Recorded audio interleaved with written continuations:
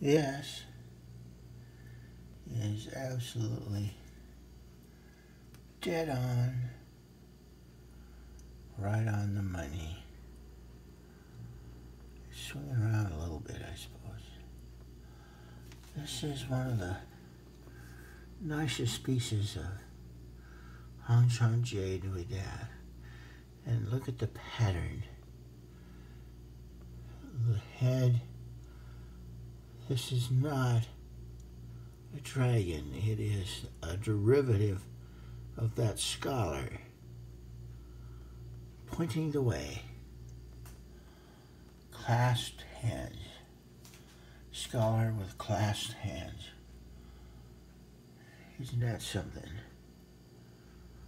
So we have continuity from one end to the other.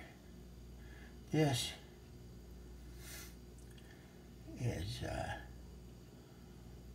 almost now proof positive.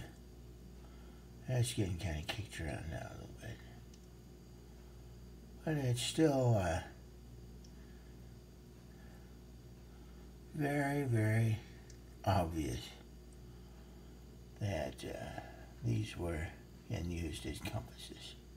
Thank you very much for watching.